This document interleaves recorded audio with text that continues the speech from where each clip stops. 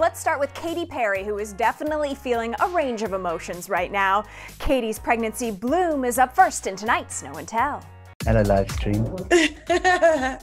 Shirtless dad-to-be Orlando interrupted Katy's live stream with a kiss. While holding her dog Nugget, Bloom tried to fill Katy's pregnancy cravings. I'm so hungry, honeydew. What do you want? No, I'm fine. Thank you.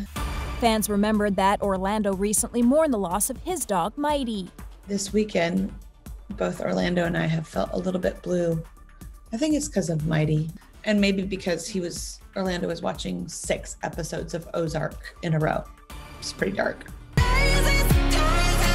There I am, still heavily pregnant. Showing off her growing baby bump, Katy announced she'll be holding her Smile Sundays live stream each Sunday until her album comes out on the 28th.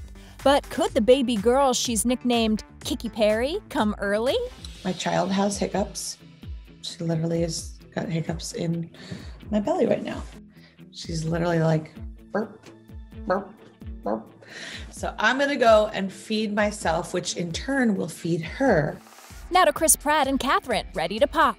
That's how the dad-to-be captioned this pic. He and his very active 9 months pregnant wife, Catherine, took a hike on Saturday to the top of the mountain. Chris joked he wasn't ready for the birth just yet. Quote, "Kinda grateful it didn't go down on the trail though, to be real." And it's double baby boys for the Bella twins. I will not be shocked if her and I both go in labor on the same day. I know, me too.